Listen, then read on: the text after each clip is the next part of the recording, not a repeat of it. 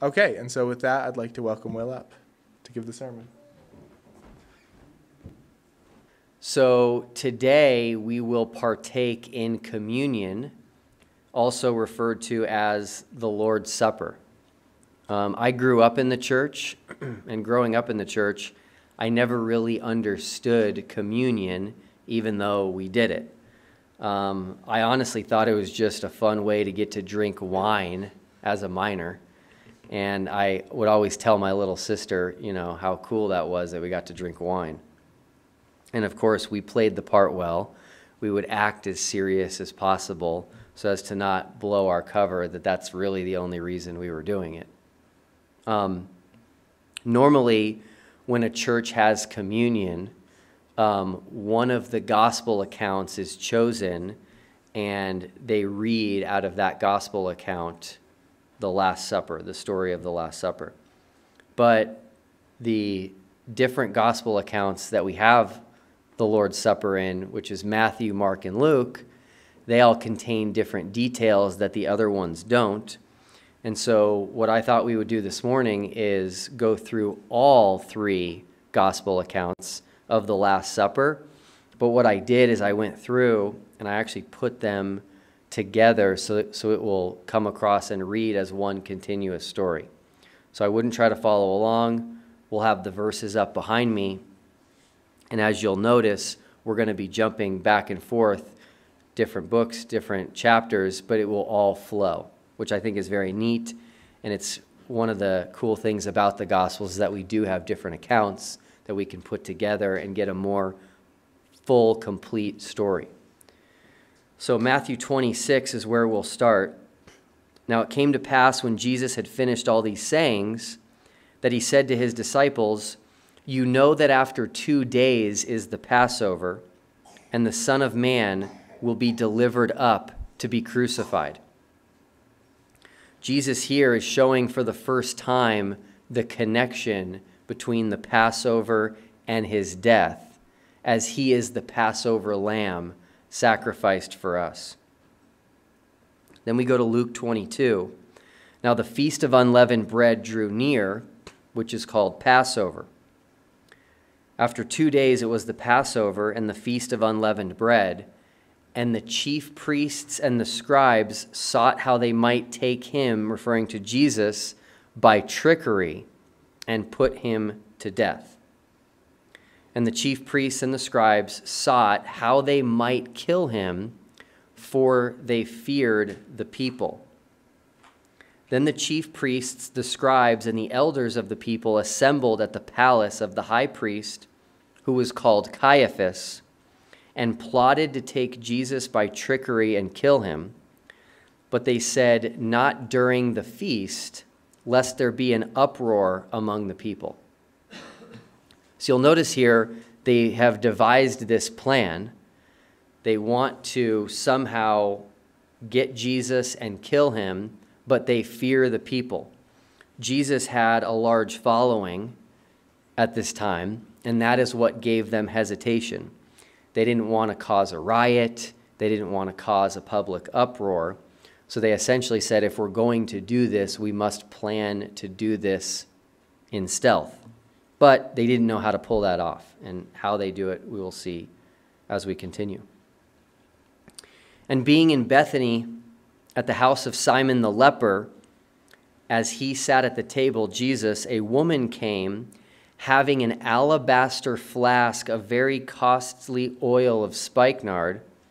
Then she broke the flask and poured it on his head.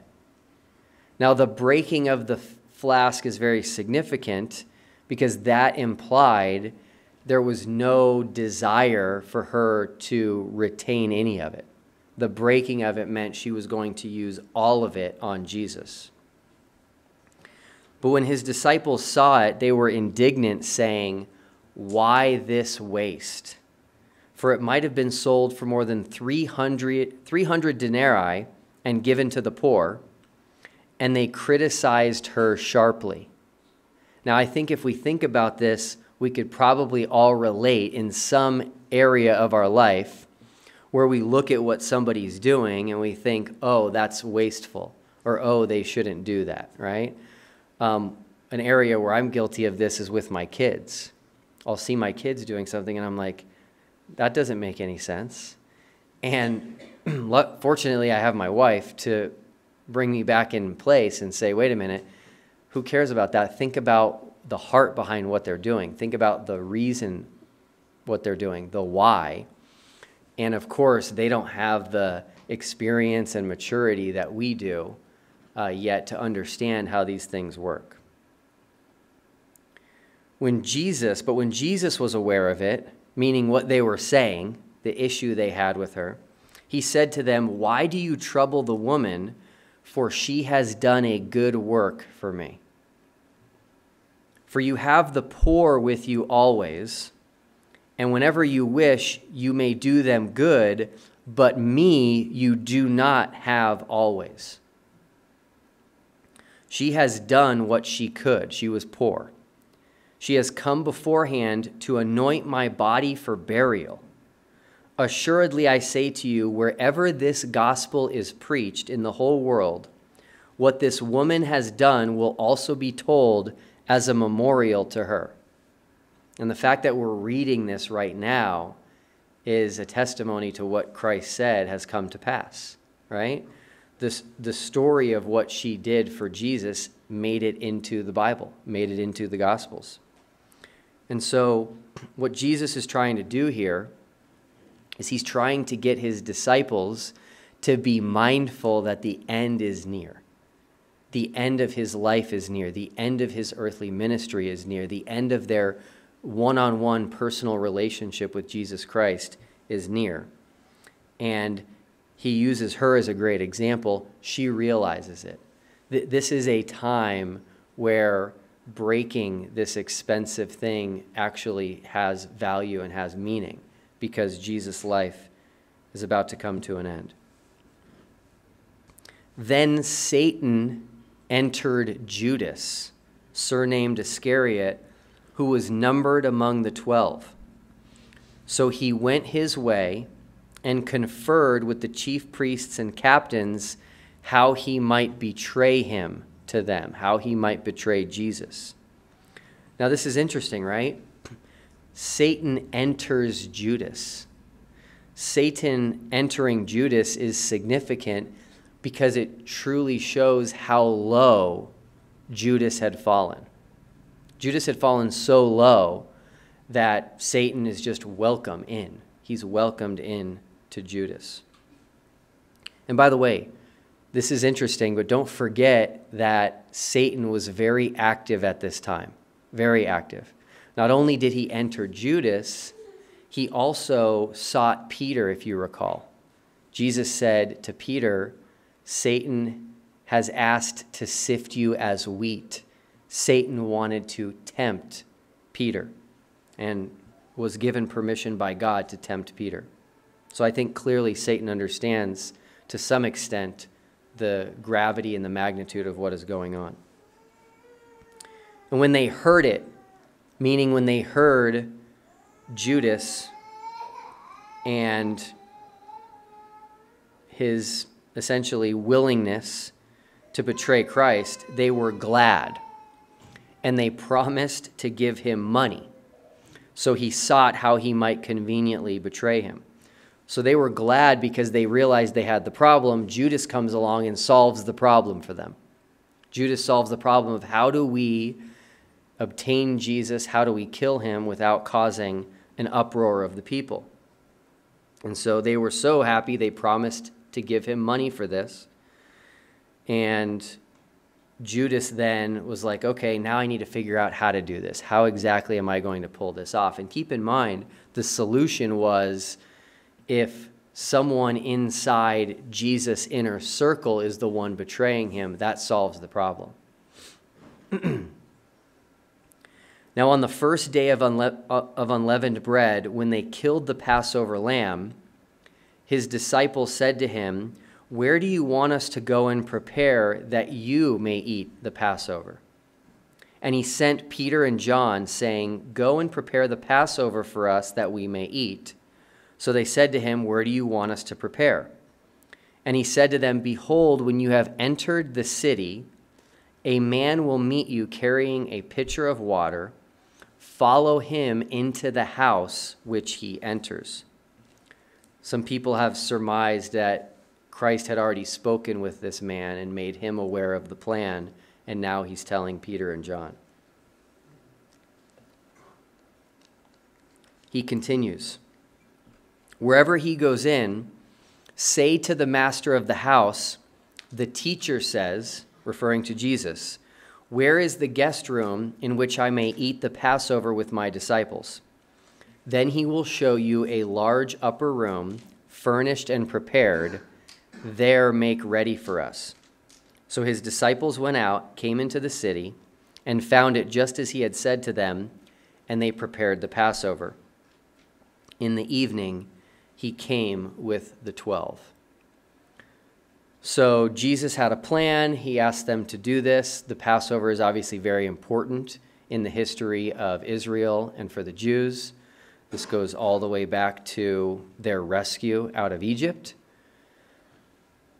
And when the hour had come, he sat down, and the 12 apostles with him. Then he said to them, "With fervent desire, I have desired to eat this Passover with you before I suffer. For I say to you, I will no longer eat of it until it is fulfilled in the kingdom of God." This is very significant. Jesus is once again explaining the end is near. This has been a desire of his to experience with them before he suffers, and after this he will not eat of the Passover until it is fulfilled in the kingdom of God. And as they were eating, Jesus took bread, blessed and broke it, and gave it to the disciples and said, "Take, eat, this is my body." And he took bread, gave thanks, and broke it, and gave it to them, saying, "This is my body which is given for you.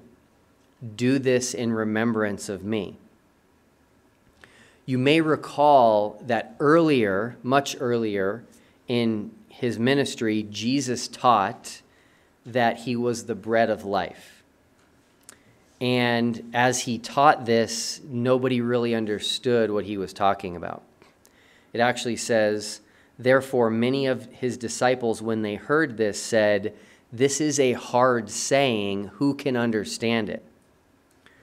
So I think it would be helpful and beneficial if we go back to John 6 and see Jesus teaching that he is the bread of life, which will help us better understand the Last Supper. And it's the Last Supper which helps now put into context more what Jesus was talking about in John 6. "And when they found him on the other side of the sea, they said to him, 'Rabbi, when did you come here?' Jesus answered them and said, 'Most assuredly I say to you, you seek me, not because you saw the signs, but because you ate of the loaves and were filled.'" So obviously food is very powerful, right? And there's some things that haven't changed over the years, and food is one of them. So Jesus says, "Do not labor for the food which perishes, but for the food which endures to everlasting life, which the Son of Man will give you, because God the Father has set his seal on him." Then they said to him, "What shall we do that we may work the works of God?" By the way, these are Jews, and so works were very important, which is why they asked what they did. Jesus answered and said to him, "This is the work of God, that you believe in him whom he sent." They weren't expecting that answer. They weren't expecting an answer of belief, specifically in belief in Jesus who's speaking to them. They were skeptical, and so they continue. "Therefore they said to him, 'What sign will you perform then, that we may see it and believe you? What work will you do?' They said, 'Our fathers ate the manna in the desert. As it is written, he gave them bread from heaven to eat.' So they are making mention here of bread from heaven as a sign from God, not realizing that Jesus, whom they are speaking to, is the literal bread from heaven.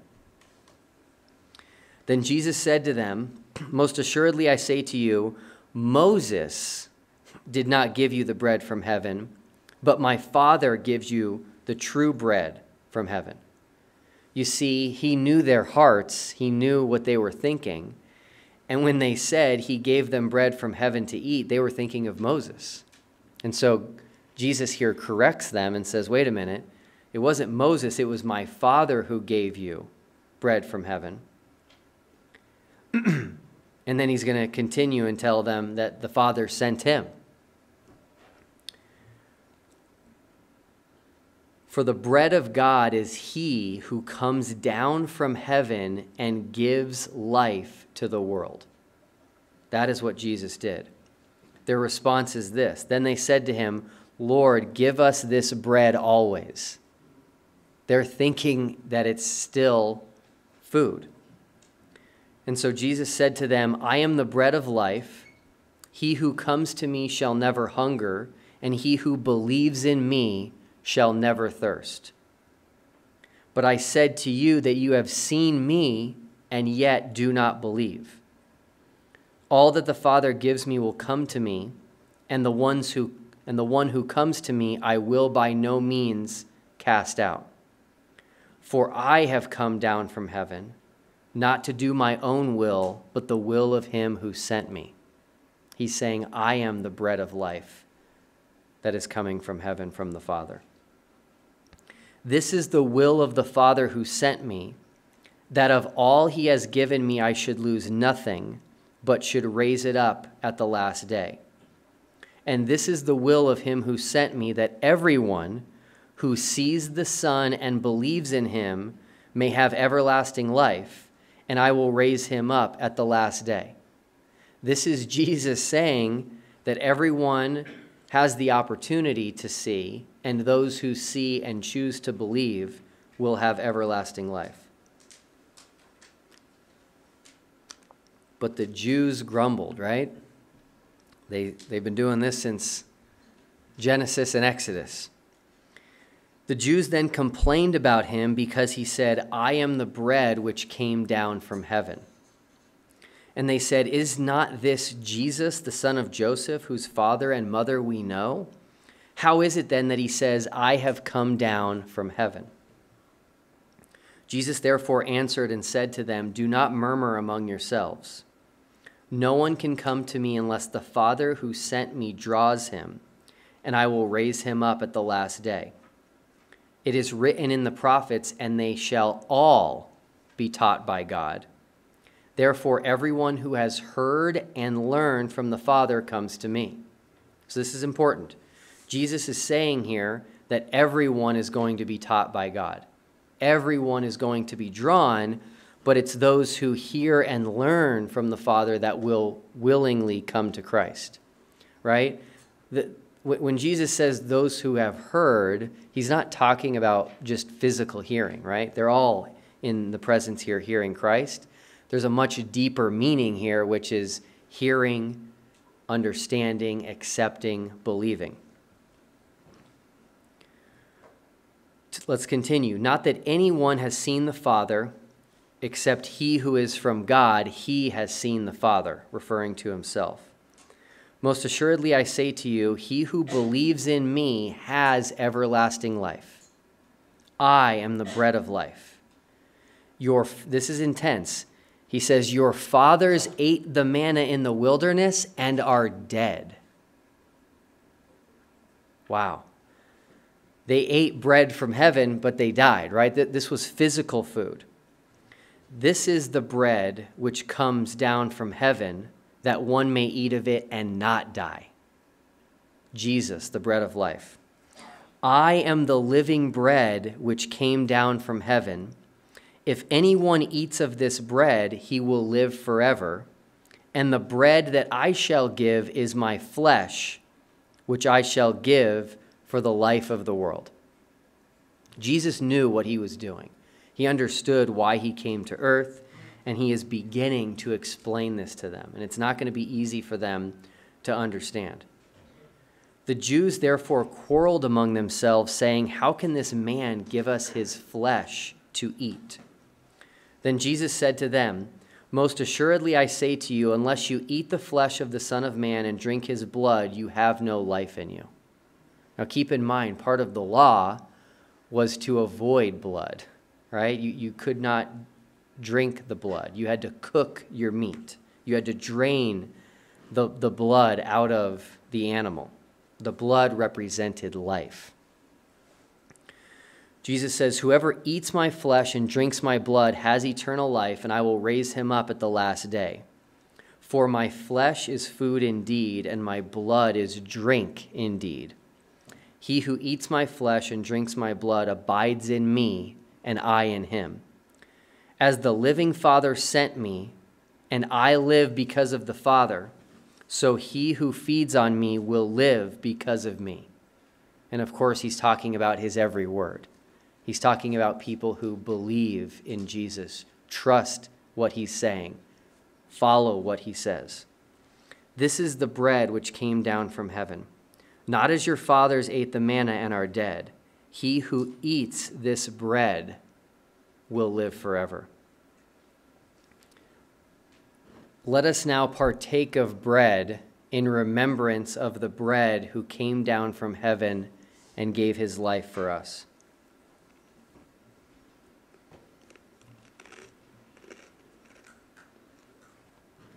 We'll continue with the Last Supper. Then he took the cup, and when he had given thanks, he gave it to them, and they all drank from it. Likewise, he also took the cup after supper, saying, "This cup is the new covenant in my blood, which is shed for you. Assuredly, I say to you, I will no longer drink of the fruit of the vine until that day when I drink it new in the kingdom of God." So again, Jesus here is explaining what is about to happen. And what's about to happen is he is about to shed his blood for them, and this this wine that they drink, the fruit of the vine at the Last Supper, is symbolic of that. As you hold this cup, this small cup, it's important to note that Jesus gave thanks before he gave it to them. And I love that because in reality, all good things come from above. There's always room to give thanks to God. And as Jesus told us, this cup is the new covenant in his blood, which is shed for you. So let's go ahead and drink and remember what Jesus did in shedding his blood for us.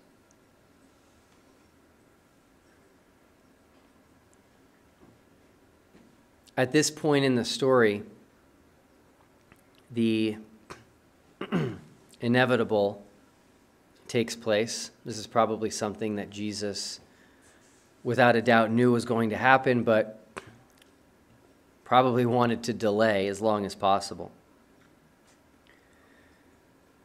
Now it says, "As they sat and ate, Jesus said, 'Assuredly I say to you, one of you who eats with me will betray me.'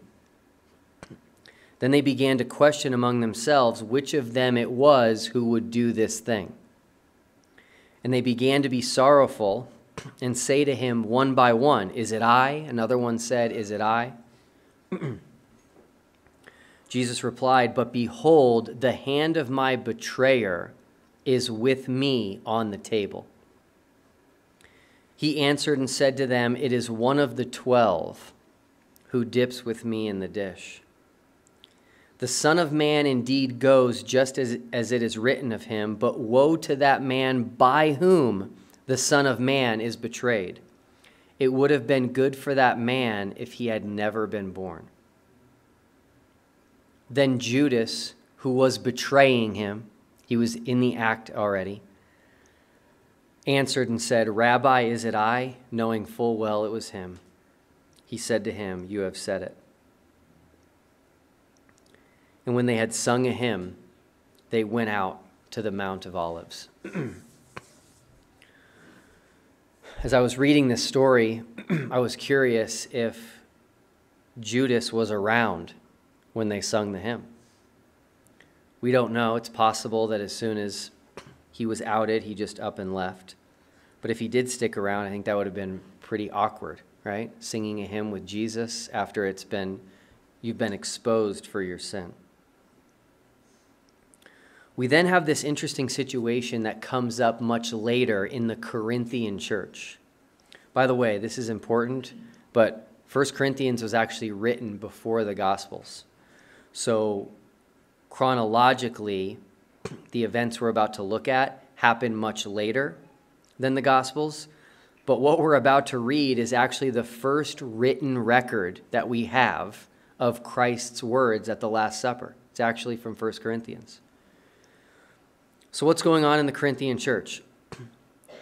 Well, their conduct at the Lord's Supper had turned into something that was less than godly.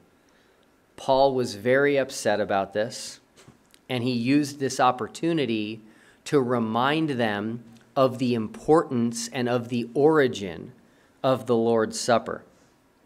He also said that when we partake in communion, we should examine ourselves intently so as to not do it in an unworthy manner. So we'll read from 1 Corinthians 11. For I received from the Lord that which I also delivered to you, that the Lord Jesus on the same night in which he was betrayed took bread, and when he had given thanks, he broke it and said, Take, eat, this is my body, which is broken for you. Do this in remembrance of me. Paul here reminds them, this was intentional, that they received this information directly from Paul, who received it directly from the Lord. His point is that they're really without excuse for their actions because they received something directly from Paul, who received it directly from the Lord. There's nothing, quote unquote, lost in translation, if you will. We'll continue. In the same manner, he also took the cup after supper, saying, This cup is the new covenant in my blood. This do as often as you drink it in remembrance of me. For as often as you eat this bread and drink this cup, you proclaim the Lord's death till he comes. Therefore, whoever eats this bread or drinks this cup of the Lord in an unworthy manner will be guilty of the body and blood of the Lord. This is how important this is to Paul. He's telling them that if they take this lightly, if they do this as they're doing it in an unworthy manner, it's the opposite of what will happen, right? The opposite of salvation is they are guilty of the death of Christ. But let a man examine himself, and so let him eat of the bread and drink of the cup. For he who eats and drinks in an unworthy manner eats and drinks judgment to himself, not discerning the Lord's body. For this reason, many are weak and sick among you, and many sleep. And I believe he's referring to death there. Then Paul says, For if we would judge ourselves, we would not be judged. So he's telling them that if they would just judge themselves, they won't be judged. There's a play on words here, right? He's pointing to the reality that if we judge ourselves, meaning we examine ourselves, we look internally, and we find things that we are doing that we should not be doing them, and cease from doing them, then this situation wouldn't arise. Had the Corinthians judged themselves and judged each other in that close body, they wouldn't have found themselves in a position where Paul has to publicly rebuke them and publicly judge them. Think about this. This is a letter that circulated. This is not just Paul talking to them. This is a letter that was circulated and eventually became part of the Bible.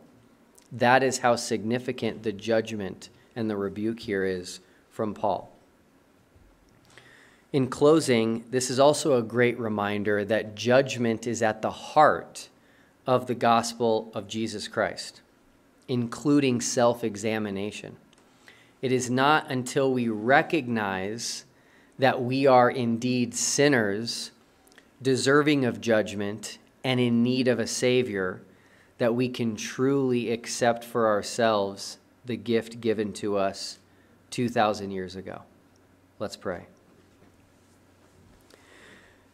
Heavenly Father, we come to you on this day, a day that we decided to remember the sacrifice of your Son 2,000 years ago, coming to earth in order to die for our sins. We can't talk about this enough. We can't remember this enough. And it's so important that we set aside time to look at the historical events in Scripture, to look at what happened, and just to remember the magnitude of what transpired. This is arguably the greatest thing anyone has ever done for us and the most important event in world history. And I pray that we just keep this on the forefront of our minds. We remember as often as possible what set us free, what gave us this freedom. And we use this to help others enjoy the same salvation that we have experienced and to preach the truth and the good news of what you did for us. And we pray this all in Jesus' name. Amen.